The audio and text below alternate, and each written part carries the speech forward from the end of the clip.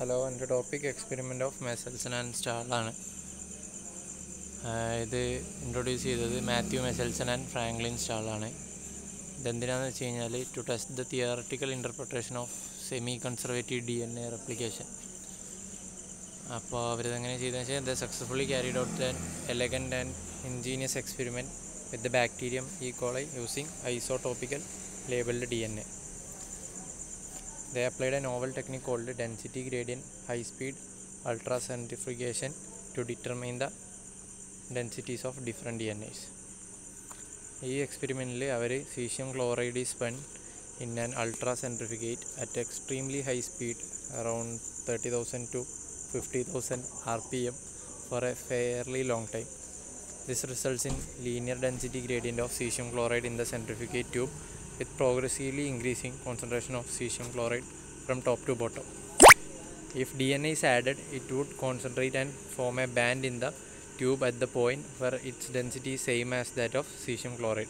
If different DNAs with different densities are added, they would form different bands at different levels. This band can be detected under UV light of 260 nanometer wavelength, which nucleic acids can absorb strongly.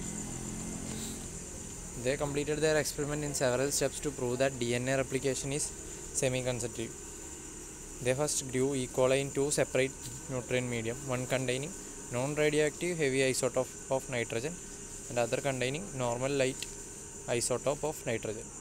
After several generations of multiplication, the DNA of all cells in the 15N containing medium become denser and heavier and labeled with the 15N.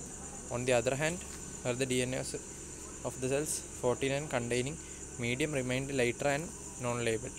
These two DNA samples were subjected to density gradient cesium chloride ultracentrifugation.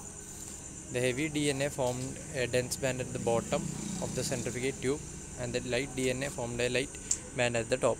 This indicates that their densities are different. In the next step, 15N labeled bacterial colonies were transferred to ordinary 14N containing medium and allowed to grow and divide.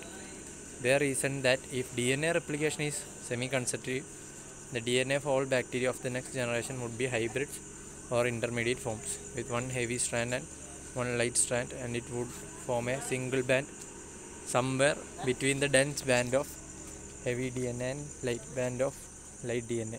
In the second generation, half of the DNA would be expected to be light, and other half would be intermediate.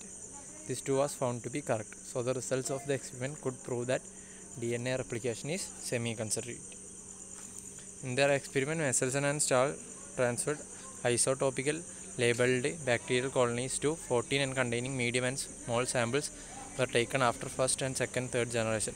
One generation normally lasts approximately 30 minutes. So samples were taken after 30, 60 and 90 minutes. Cesium chloride ultracentrifugation of the first generation formed a single band intermediate in position between the dense band and light band.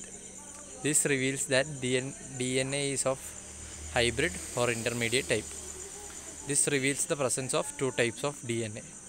These results conclusively prove that DNA replication is exclusively semi-conservative. This is the diagrammatic representation of the experiment.